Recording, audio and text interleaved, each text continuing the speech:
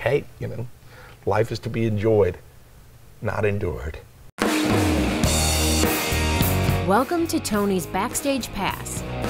This is a behind the scenes of the music industry where Tony strips back the curtain and shows you what really goes on. So tune in and tune up. It's gonna be a wild ride.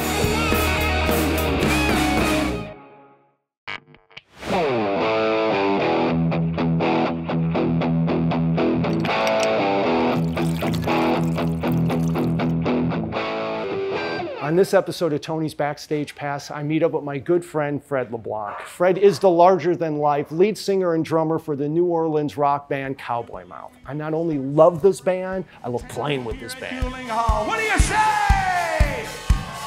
My grandma and your grandma sitting by a fire. My grandma told your grandma, I'm gonna set your ass on fire. Talk about hey now, hey now, hey now. I go, I nay. Giacomo Fino, let's do it. Look at that man all dressed in green. I go, I nay.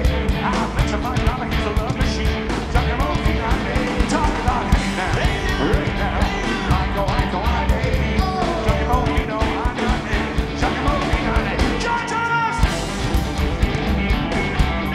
I sit down with Fred and he opens up about his career, keeping a band together, putting on a kick-ass rock show, and his journey on becoming one of the best frontmen in rock today while sitting behind a drum kit. Look at that man all dressed in red. I go, I nay. I bet you $5 his name is Fred. Giacomo Fino, talk about. So let's pull back the curtain, let's go backstage and hang out with Fred LeBlanc. Cheers. Giacomo Fino, John Thomas. So thank you for having me sit in yesterday. You did a great job. I appreciate it. You It did was a great job. I enjoy it. You guys are so much fun to be on stage. They are with. fun. Yeah, but a lot of bands aren't. You know, a lot of bands are up there, they're just, you know, looking down. You guys entertain, Yeah. you know, and the one thing I love about you, not only watching you and being on stage, is, you know, you're master of ceremonies. You're there to put on a show, to make sure everybody's involved. You never leave anybody out. And not only are you singing and playing drums, you're scanning the place. Nothing gets by you. Nothing. I mean, is that just years of doing it? But It's a combination of like my personality, you know, wanting to make sure that the show goes as well as it possibly can, and just years of doing it. You know, you learn all the signs. You learn that, okay, this guy over here, he's having a fight with his girlfriend, and she just left, so he's depressed. What can we do to turn that around and make it work for everybody? Okay, this guy over here, he's upset with his wife because she's mad at him for drinking a little too much. How can I take the pressure off of that? It's just the way my mind works. It's just go, while go, you're go, go, singing, all the remembering time, the all the time, lyrics, yeah. playing. Remembering the lyrics is not a mental thing. Remembering the lyrics is muscle memory. Everything I do is muscle memory. Really? Yeah, when I learn lyrics, you know, even though I write the songs, it'd be about something specific or sometimes non-specific, but the way I learn lyrics is muscle memory. Like, you know, Janny says, turn off the radio. You know, it's just something that I put in my arsenal that can flow out of me, because the way I see it, the less I think about what I do, the more intuitive and immediate it is, the better it is. So like, I get out of the way. My ego gets out of the way. You know, whatever worries or fears I'm living at the moment, they're not in the way of me performing, of getting to the audience and helping to create that moment between everybody. Yeah, because you are it must be second nature, because it looks like you're not thinking about it at all. I'm not thinking about it at all. And that's good, and that's cool. Well, I think a lot of people should pick up on that, you know, because I think, like, as musicians, we tend to want to think about that kind of stuff. Well, you're looking, you know, musicians more often than not are trying to achieve a goal, whether it's in the moment or whether it's in the show or whatever. I want to go this route musically, or I want to be perceived a certain way, or I want to have this experience. And the thing about it is, I tell this to musicians all the time. It's almost a cliche. You're not trying to play the music. You're trying to get to the point where the music plays you. You know, in that you step out of the way. You've done every bit of preparation you can. You've had the experiences. You've written the songs. You've performed the songs. You know, the sound is, you know, you have to trust the sound man. You have to trust the light man, and you have to trust the audience that they're invested in the moment with you to where you can get to that point where the moment just happens. And that's what I try to do. That's what I try to do with Cowboy Mouth, and it's worked all these years. You know, I've been able to do this for over 30 years.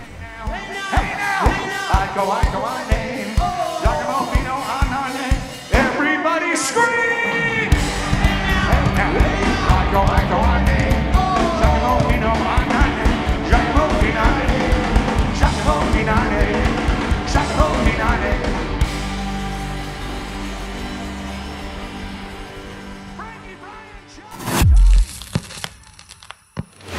Stop whitening your smile the old-fashioned way with strips and trays that can take 30 minutes to an hour. I'm Jonathan Greenhut, the CEO of Power Swabs. When I met Dr. Ginniker and he introduced me to Power Swabs and I saw how effective they were and how easy they were to use, I knew we had to share it with the world. Power Swabs was clinically studied to whiten natural teeth as well as stain caps, crowns, and veneers. It's so effective, it works on stains caused by coffee, tea, red wine, and even smoking. For those of you who have that one stained tooth, Power Swabs can target that area using swab precision. I was actually able to take the swab and really get through some of those areas that are kind of like untreated. I can immediately see the shades getting brighter and brighter or whiter and whiter. Order Power Swabs and receive up to 50% off the retail price. And as an added bonus, get a free quick stick pen with your order. Dial the number on your screen today.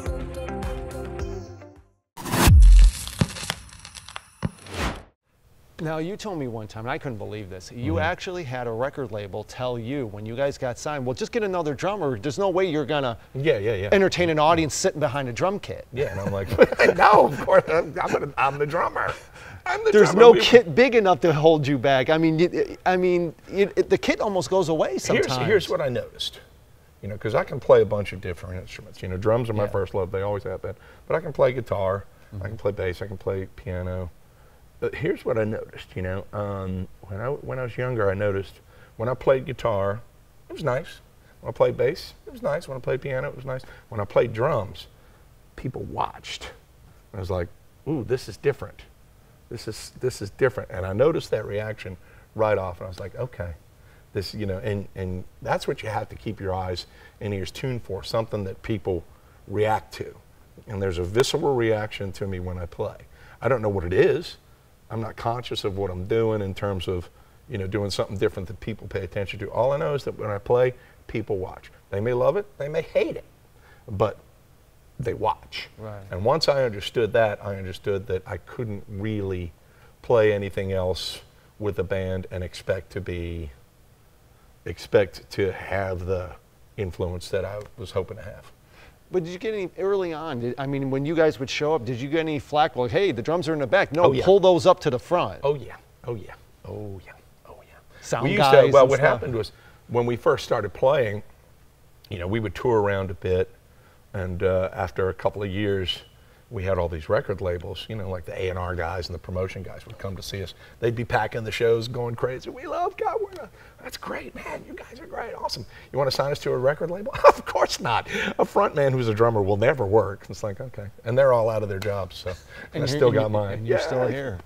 So, and that brings up a good point when you're saying about Cowboy Mouth. I didn't realize, and maybe you could tell the story of how you guys got that name, because it actually means something. It means something, but initially it was really, it was the term itself, cowboy slang for like somebody who talks with a dirty mouth.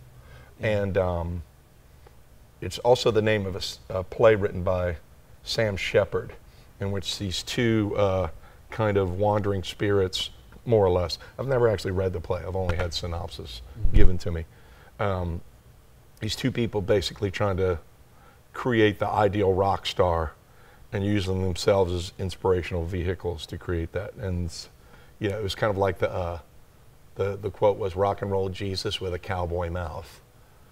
And when we chose the name, it was really because we had gigs already booked and we needed a name. It was the only name we all didn't hate. It was like, okay, we'll call it Cowboy Mouth and we'll change it later on. But then on a local and regional level, like immediately the band took off and we were stuck with it. It's like, And then comes the thing, well, do you guys play country?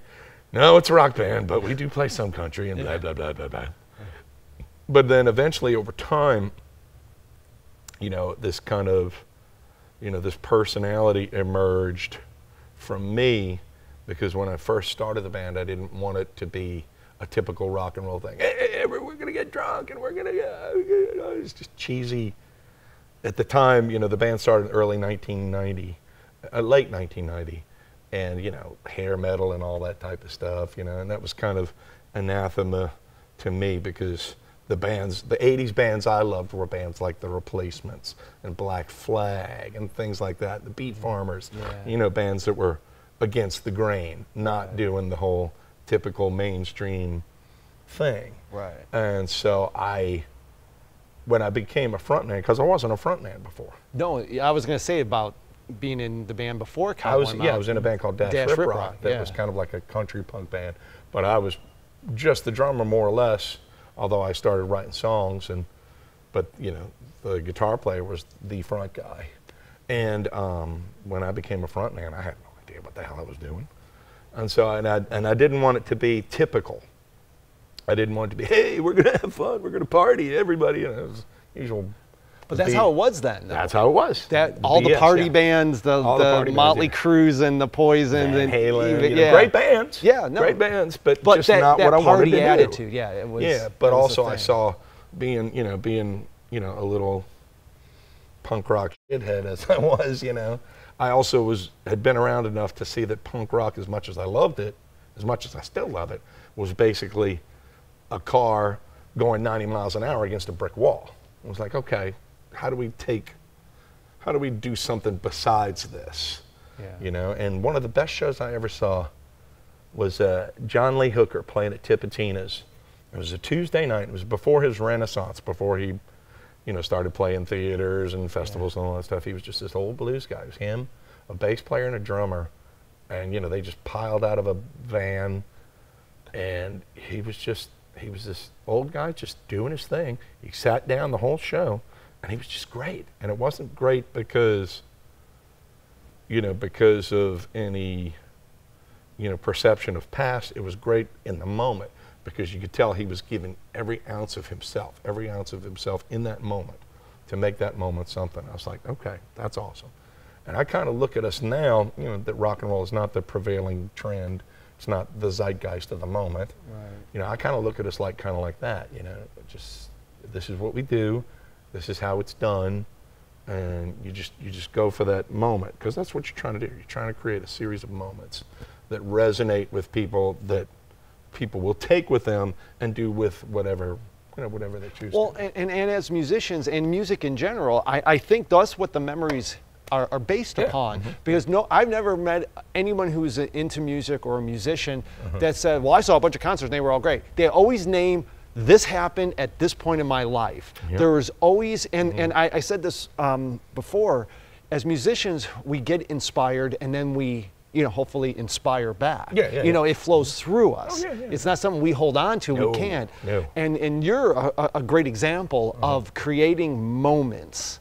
Because a Cowboy Mouth show is not just a band playing at some bar at night. You create a moment, and you say it many times during the night. This is about us. You only have this. You only have this moment. That's inspirational for people don't hear that.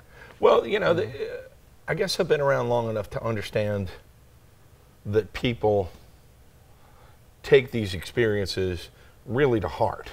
I mean, it's not about me. It's not about John, Brian, Frankie, or anybody who's been in the band or anybody who will be in the band. It's not about us personally. It's about those moments. You know, people would send me texts or emails or, you know, or something like that, and they would just tell us these wild stories about shows they've seen and how much they meant to them, or how this show got them to change their life, or this, you know. It's like I got an email one time about how this woman was homeless, had lost everything, and was preparing, basically, she was living in her car preparing to take her life. And as she was, you know, getting ready to, you know, do whatever she was going to do, one of our songs came on. And you know, in that moment she had a change of heart. Has nothing to do with me, has nothing to do with us. Has everything to do with how she perceives that moment, you know. So I'm not here to pat myself on the back or anything, but these are the things, this is the tapestry of life that we're all a part of, you know, no matter what we do.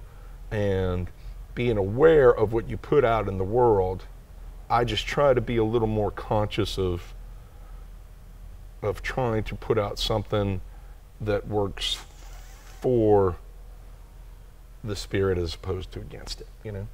Not in any sort of congratulatory way or any of that. It's just, you know, you either work with the flow or you work against the flow. And you never make the show about yourself, even though, Never like about I say, you're master of ceremonies. You never make it about you. No, and I'm willing to fall off the high.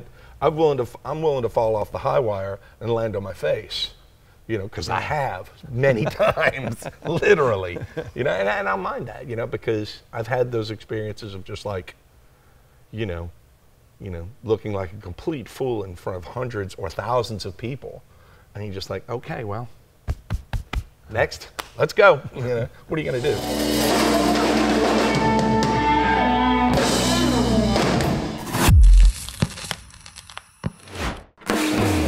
Want more backstage stories? Become a member of our Patreon page. You'll get access to bonus footage, full performances, swag, and special live events where you can interact with guests. This is your Backstage Pass.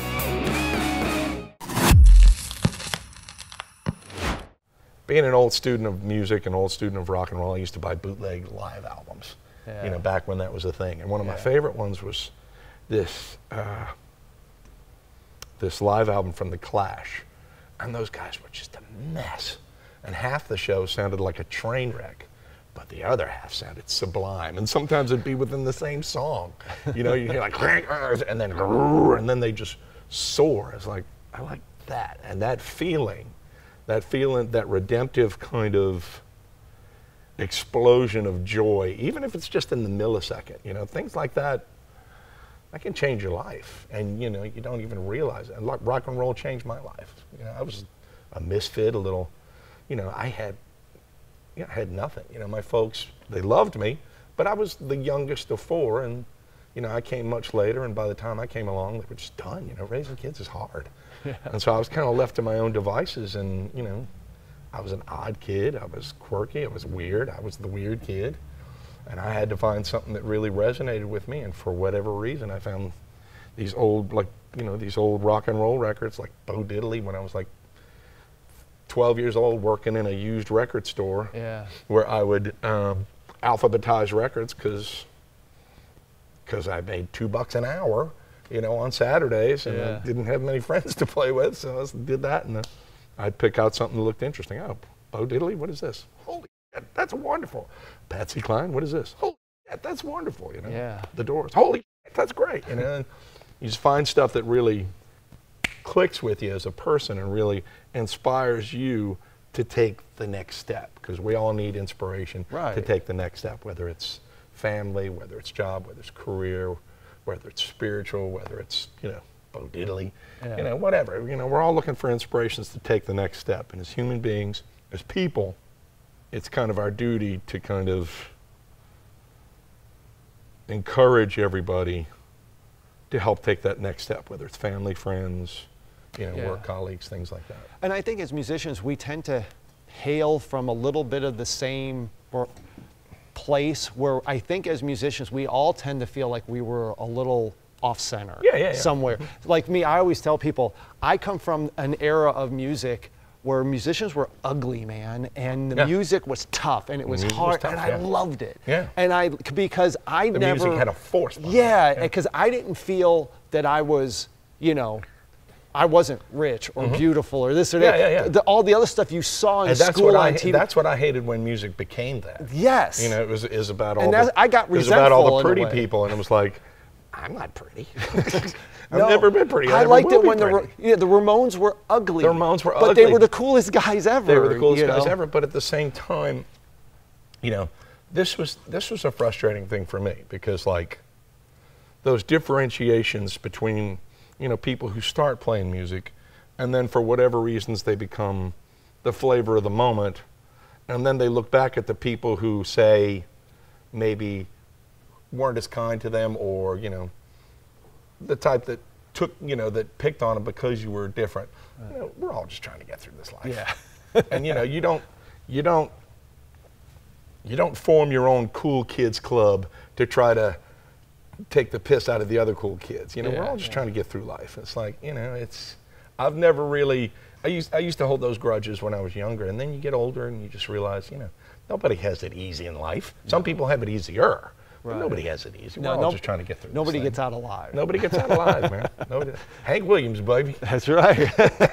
And Jim Morrison. So there you go. But that's part of that's what I like, you know, and doing the show now and everything. That's I haven't seen that conversation. And when we were talking about doing something like this, for me, we've had these conversations many times, and with other musicians and stuff. That was one of my things where it's like, it's a conversation musicians have that I've never seen. I think there's kids out there, as we know, that were just like us, just because, you know, they're on their computers and the game, and it doesn't make the feelings of being 8 years old and being 10 and that's the you've hit the nail on the head there. It's not even about the music per se. It's about the experience of being alive. It's that feeling of being off center or disconnected with the world around you and trying to find your place, no matter whether that is, whether it's a guitar, whether it's a drum, whether it's a gaming console, whether it's film, whether it's, you know, writing, whether it's, you know, being a CEO, whatever it is, you know, it's just a matter of, you know, finding your place, you know, finding your people, you know, being creative, you know. Finding your place in the world. Because it's not promoted a lot. I was telling a friend of mine, he was saying he goes, were you like this as a kid? And I'm like, you know what? I was exactly like this as a kid. And I remember my guidance counselor told my parents that I needed therapy because because I wanted to be a musician, and I'm 16 years old. And he's like, well, what do you think? You're going to be some rock star? And I'm like, yeah. Oh, I'm exactly doing this. And he's like, well, no, you need to get a real job. And I'm like, you don't understand. This is my life. I don't want a job. I want a career. I want to. This is who I am. You know. And at the time, I didn't know what that meant. Of course, nobody knows. But all I knew is that was something I was going to do, and I was going to figure out a way of making it happen. I lucked out. My folks sent me to this prestigious Catholic military school in New Orleans, Jesuit High School. Great school, wonderful school. I appreciate going there a lot more now that I'm older than I did when I was there. You know, it's where all the future movers and shakers go, and that type of thing. And I lucked out because I was I was very much a misfit. I didn't really fit in. You know, but I was also amiable enough to make friends and things like that. But you know, still trying to find my way. And I'll never forget this. There was this guy in my grade. His name was Lou Teveno, a really talented musician. He wanted to form a band with some kids he knew who were musicians, right? So it was him on guitar, a buddy of ours on bass, me on drums, and all this type of stuff. And we were trying to get together, but we were kids. We didn't know what we were doing. And finally, out of frustration, I just started banging my drums, kicking them over, and throwing the stool. And the teacher, who was in charge of watching us, because we were in like a school auditorium, he comes up to me and says, "LeBlanc, see me after school." I was like, "Oh, great, wonderful." And he was a guidance counselor.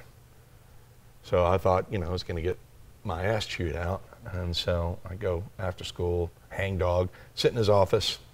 He goes, "LeBlanc, whatever you do in life, don't ever stop playing drums because you're too good." I was like, that was the first time I'd ever heard anything like that. Wow. His name was Mike Baracos. He lives in Memphis now. He actually came to a show a couple of years ago.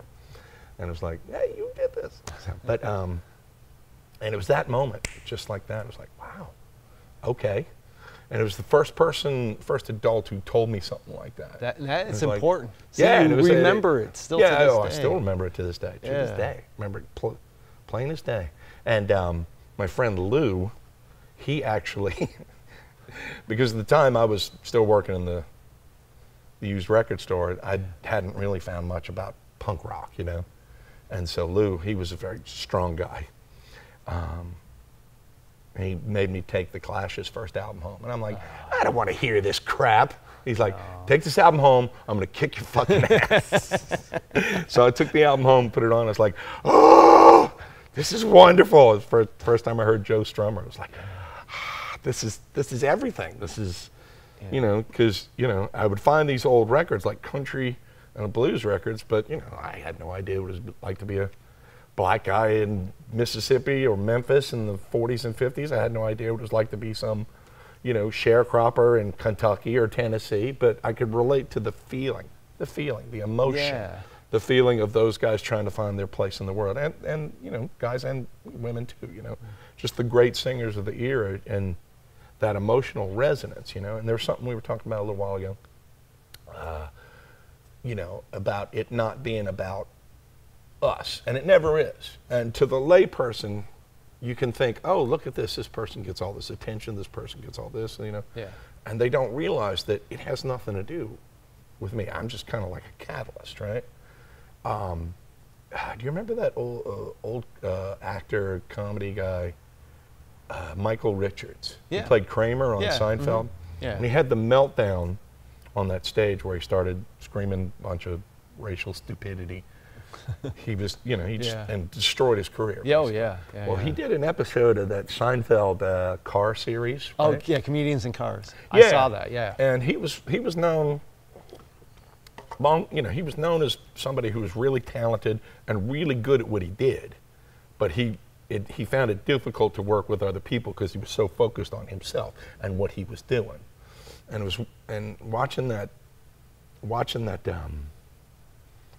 series, he says he learned something really important. He said, you know, I used to focus on my craft and focus on this, and you know, I learned from that whole thing that it's not about me. It's not about me at all. I'm like, it's never about us. It's not about, you know, we're just translating this to others, you know. It's just, you know, it's kind of like the imparting the secret message to the world. It's like, hey, you know, life is to be enjoyed, not endured. Right. You know? Right. Yeah, and you're very good at that. From a live standpoint, you know, like, and you know this. I grew up with a father, drummer, lead singer. Yeah. So, you know, so we became pals. So I'm either blessed or cursed. Blurst. Because it's natural for me to see you there. For me, that's what I grew up with. Yeah. And you don't throw drumsticks at the back of my head like my dad used to, and tell me to slow down and get in the pocket. And that's what he used to tell me when I was a kid. And I'd get a, you know, drumstick in the back. Slow down. Yeah. You're ahead of the beat. Yeah. Count it off. You know. No, and he used to call it weedly weedly. Weedly weedly. Weedly weedly. That's what we call it. Yeah, that's what we call it. No weedly weedly, you know. Oh yeah. Play the chord right, you know, that kind of thing. Matt Jones, who played with us for a long time, and he's gonna play with us tonight. He's coming in. Nice. He just, I love Matt. Yeah, Matt's great. He played for he played with us for years. He recently left the band just to focus on some other career stuff, but he's gonna come in tonight and play with us. It used to frustrate him when he first started working with the band, because he's a very highly technical, highly skilled, highly focused guitar player. And, you know, we'd be in the studio and he'd play me a track he did. It's like, what do you think? It's like, man, that sounds too good. You need to mess that up a bit. You need to screw it up a bit. Go back. Don't play it so correctly. You know, just mess it up a little bit. Yeah, make it more human. Make it more human. Yeah, exactly. You know, I'm not playing in a band with Mark Zuckerberg. You know, I'm playing with other people, and we're trying to convey this feeling, this emotion, this experience. You know, and I've always tried to do that. That was the whole goal of forming this band. I wanted to do something that would be very different.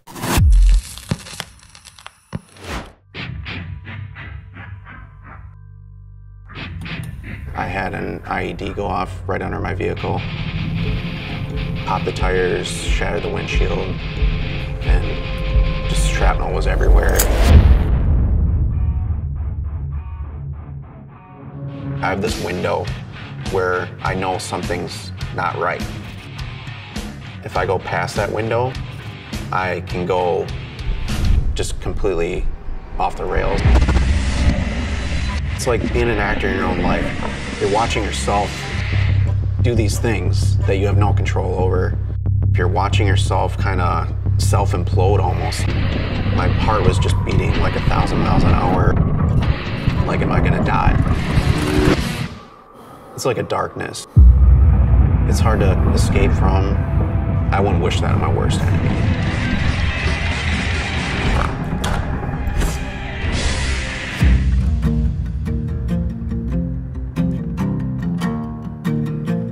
For more information, please visit www.guitarsforvets.org. That's guitar with an S, the number 4, vets.org.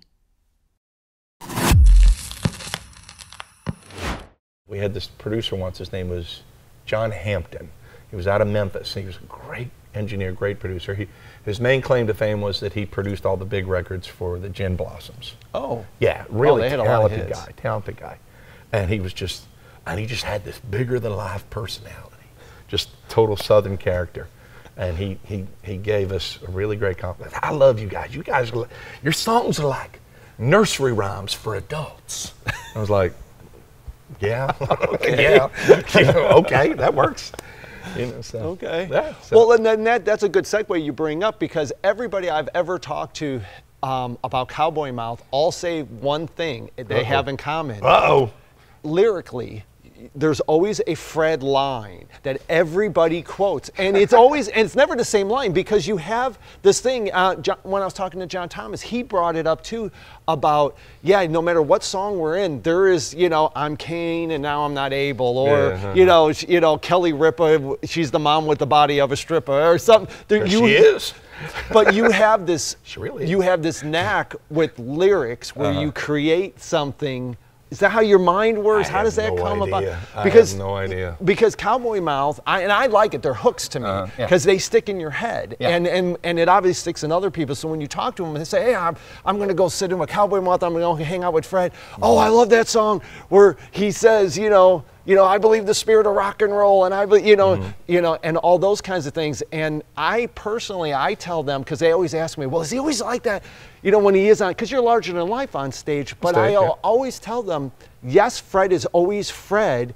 It's just, this is just more dialed up on stage because he's on stage. But if the lyrics, the music, that's you. Those are pieces. To me, those are pieces of you. Well, knowing you, I see the little things. You see the symbiosis. Yeah. Well, even the EP that you and I did together, working with you and writing songs, like one of my favorite lines you had ever written is in that one song we did, that She Don't Love Me No More Blues, where everybody's sexy when the lights are out. That's it. What is the line? Nobody's that pretty. Yeah. Nobody's that smart. And everybody's sexy when the lights are off. Or something like that. The lights are out. Yeah.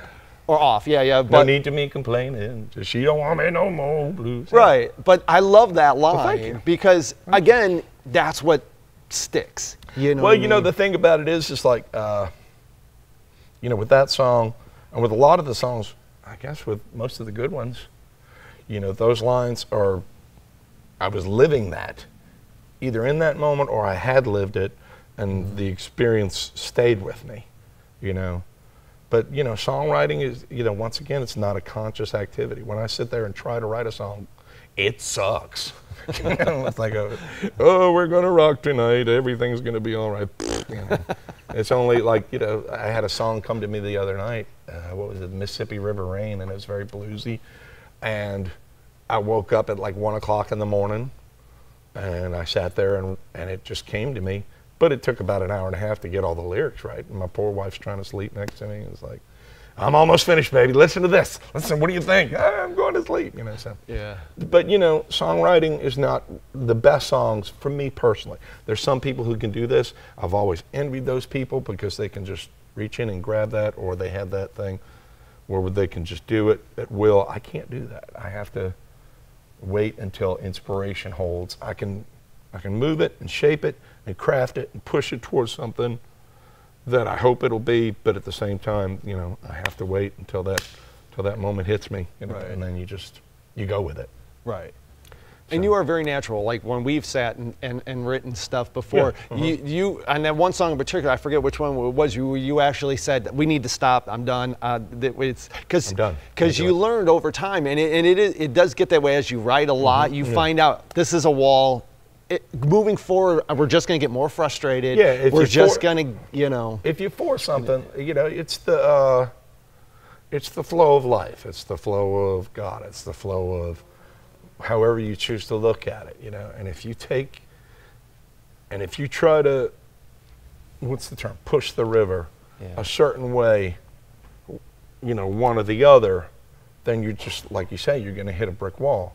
And, you know, we've played shows in front of 150,000 people, and we've played shows in front of one person. And the common denominator of all those shows is that we kicked ass. And the thing about it, you know, like, you know, you're in front of, you know, thousands of people, and you think in that moment, I'm going to do something that's going to look really cool, and I'm going to look awesome. And then you do it, and you fall on your face. It's like, okay.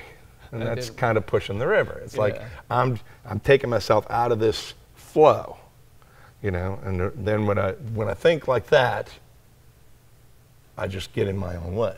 Whereas if I just kind of stay and let the music and the energy take me where it wants to go, then, you know, that's usually where the reward is. You know, it's like, I always say, like, you know, the best part of any show for me is that moment I walk off stage and I think, okay, I've done my very best. There's nothing else I can do. I've done my very best. That's a good feeling. Amen, yeah. Amen, amen, amen. Whoa, amen, yeah.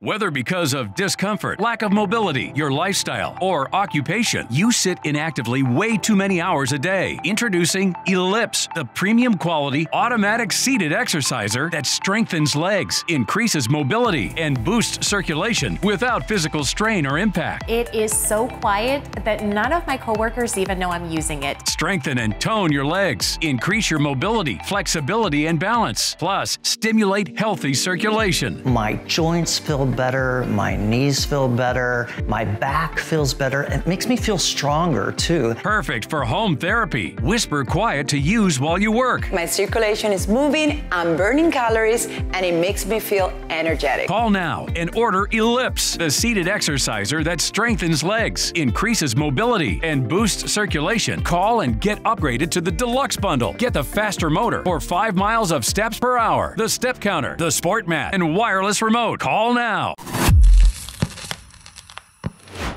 We both share a love for the blues, so it was a bucket list item for the two of us to do this record where it all started. We got with our friend Reggie Thomas, who was born and raised in Meridian, Mississippi. He shot the video for Lord Watch Over Me. He shot the making of the video for us. What an honor it was to do this record at Ground Zero in Meridian, Mississippi.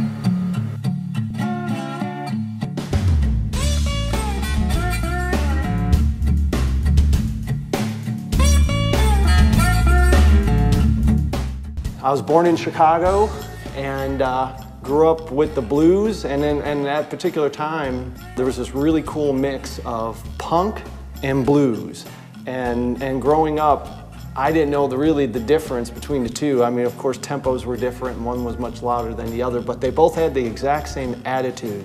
So I guess my approach to the blues is with maybe a little bit of a punk attitude, because the blues guys were hardcore back in the day, and so we're the punk guys. So for me, it just seemed like a lot of the same thing, just different generations. So I have this, I guess, weird mix of punk and blues, but to me, in my head, it all makes sense.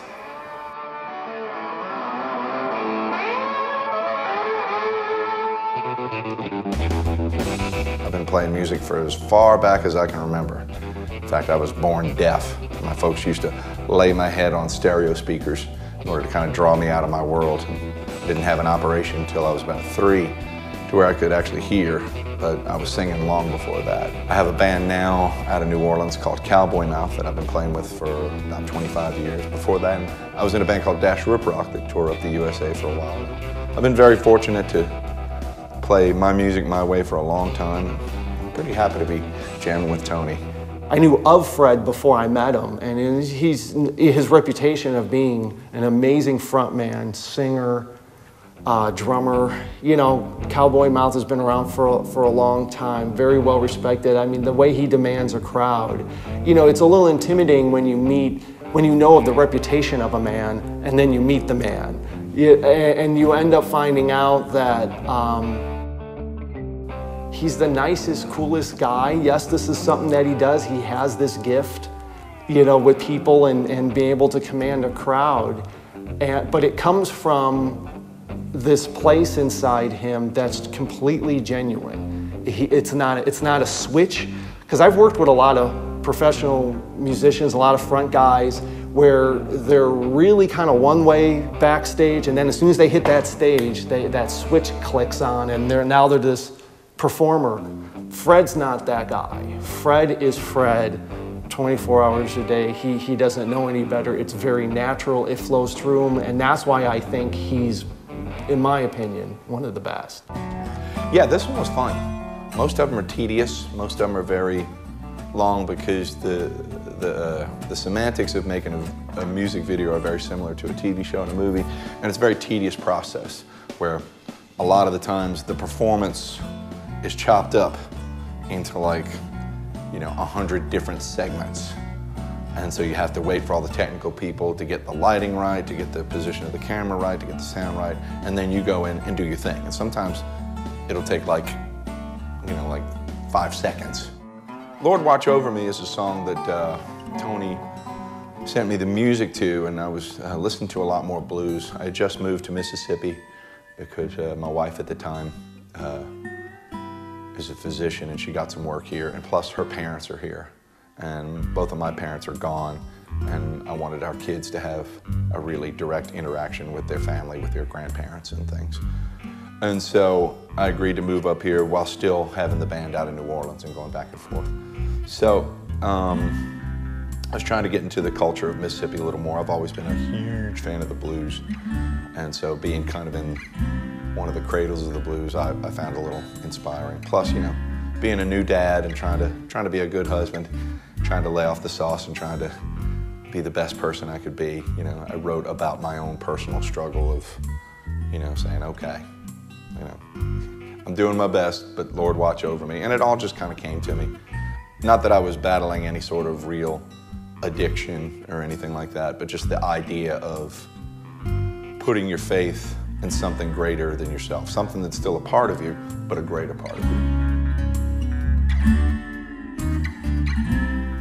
What was funny, I wanted to shoot it indoors, down in either in Perdido or in Pensacola, and I had a really hard time finding a good indoor location for us to shoot. And this realtor lady said to me, she goes, "Why do you have to shoot it indoors?" And I said, "Well, I just don't want to be, you know, the weather. You know, I just, if we're indoors, you know, the film guys, they can control the surroundings, and I just, if, you know, knowing my luck, we'd probably get a bad day." And she said, "You know, we're not known for our indoors around here." So that's what I started thinking, like, yeah, you know, it's so beautiful in Perdido and in Pensacola. A friend of mine, Charlie, has an amazing house off the Intercoastal Waterway, and he offered his house, his backyard, and his dock for us to set up and shoot our music video right there in Perdido Key, right on the Intercoastal. And as I called people up, you know, it wasn't too hard to ask people to be in a music video, especially one with Fred LeBlanc's gonna be in it. So a lot of people were like, "Hey, I'm gonna bring my boat, and I'm coming out with this one." And it turned into a cool thing. We catered it. Then I told the Martellis, "You have to come out, you have to be a part of it." And they came out and had a great time, and it was a good vibe. And when you watch the video, I think you get the sense, you know, of you know, what we're going for, because the visual had to match the song. The song is so uplifting and so positive, and it's such a feel-good song that the video had to match that. So, and I think it did. And we generally had a good day. We couldn't ask for better weather that day or better lighting, and it just turned out amazing.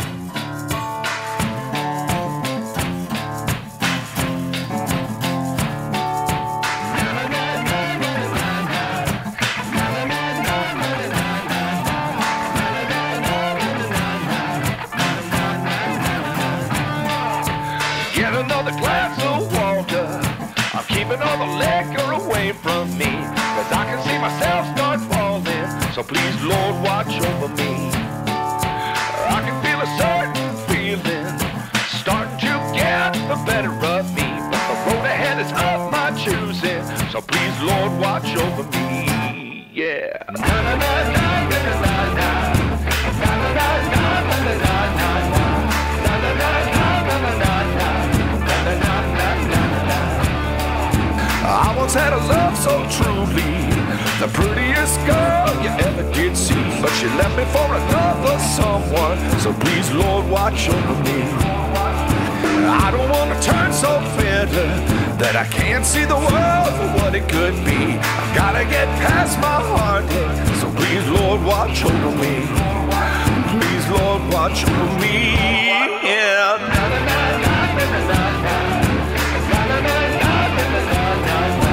Na, na, na, na, na, na, na, na. Na, na, na, na, na, na. Na, na, na, na, na, na.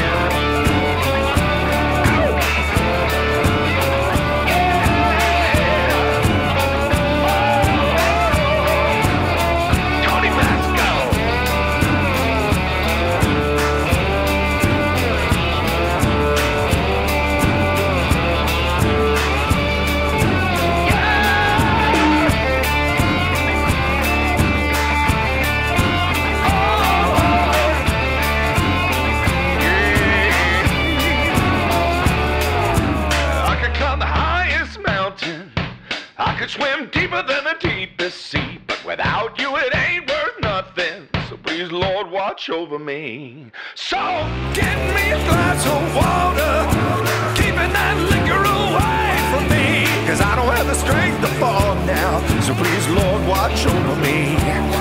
Please, Lord, watch over me. Please, Lord, watch over me.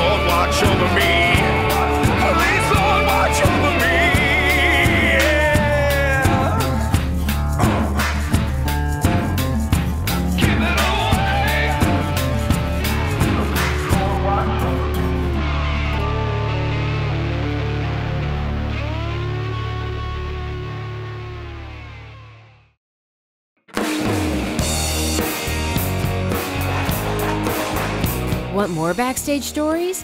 Become a member of our Patreon page. You'll get access to bonus footage, full performances, swag, and special live events where you can interact with guests.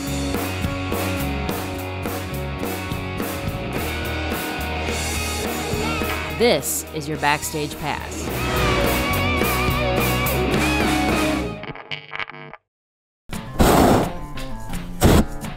What an experience. If you ever get a chance to do this, I absolutely recommend it. 100%. Hi, good. I'm looking for Marcia. Well, you got her right here. You must be Chrissy. I am Chrissy. We're talking about our book. Yes. God called me to go to Africa, and I would just go to Africa to minister to the people.